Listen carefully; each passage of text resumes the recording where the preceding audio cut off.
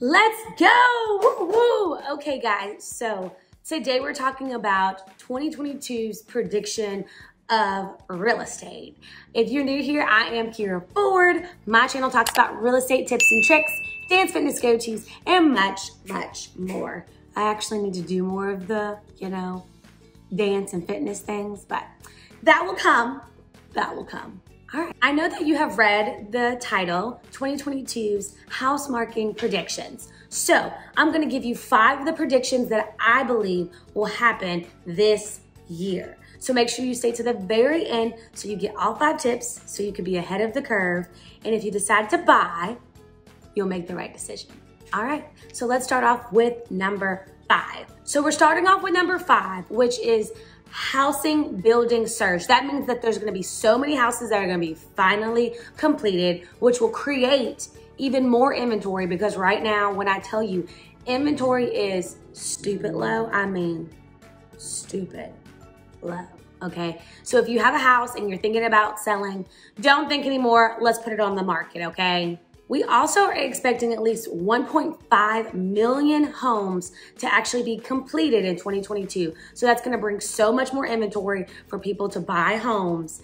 And so this is gonna be an exciting time for buyers. Moving on to number 4. Number 4 is this is the year of foreclose, okay, guys? So the people who we've been telling, hey, sell your house before the housing market floods with homes.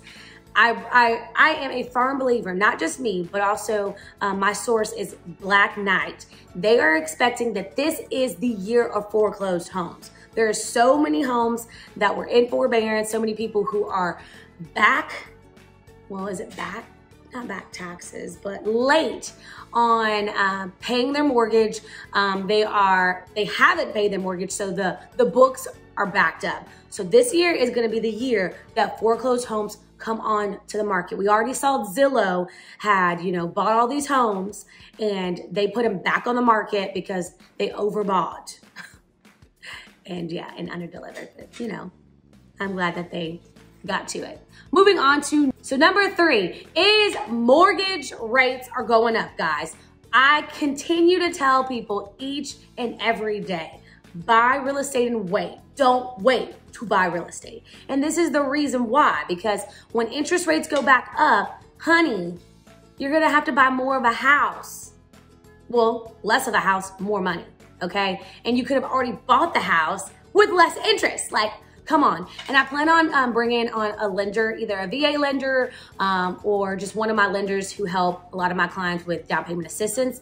And this is shout out to my buyers. Those are the ones that you want to watch if you are a buyer. I'm gonna also have next week just like what to expect as a seller, what to expect as a buyer. So you'll get those 2 videos back to back. So I'm able to really guide my buyers and my sellers this year, okay?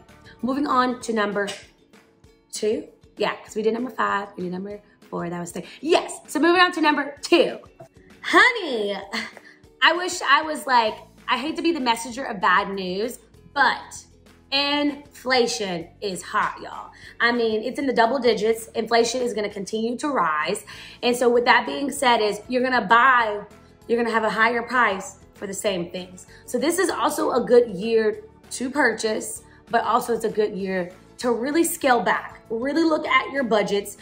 First off, you should be looking at a budget regardless, but look at your budget. Try to live below your means, because you don't notice how much more money you're spending because in every area is an increase, okay? So gas prices are increased, then you have food prices that are increased, then you have clothes that are increased. So it doesn't feel like it in those small purchases, but as a whole, you start to feel it because things are more expensive. So inflation is gonna be super hot this year, and I honestly think that it's gonna continue to go up. So we have to be prepared, okay? That's my 2 cents when it comes to inflation, all right? Moving on to number 1. So home prices are predicted to flatten out in 2022. And I know you're like, well, Kira, then why would I go ahead and buy now? Well, the reason why you would go ahead and buy now is because in mortgage, mortgage interest rates are going to go higher. So even if the price is lower, but your interest rate is higher, you're still paying more for a home. So it is best for you to go ahead and buy now and get under contract, because your interest rates are going to be lower. Then yes, you might be buying with the price, the actual price being lower. But when your interest rate is higher, you still pay the same or more, okay? So those are my predictions. Let's do a quick little summary. Number 5, it was the home building surplus, I guess. There's gonna be so many homes, 1.5 million homes that will be completed this year. So we're gonna have more inventory. Number 4 was foreclosed year. This is the year that homes are gonna come onto the market because they're gonna be foreclosed. The records are showing that there's still so many people who have not been paying. They are in that forbearance, and forbearance is up. They're not gonna be able to continue to waive anybody's mortgage, okay? Number 3, it was, what was number 3? Let me look at my paper. Okay, number 3 was interest rates. Interest rates are gonna go up. Mortgage rates are going up. Buy now. What do they say? Buy real estate and wait. Don't wait to buy real estate. I cannot tell you guys that enough, okay? Number 2, that is inflation. Inflation is gonna go up, y'all. This is just where we're at in our economy. COVID, people don't wanna work. Inflation is gonna go up, so really stick to a budget.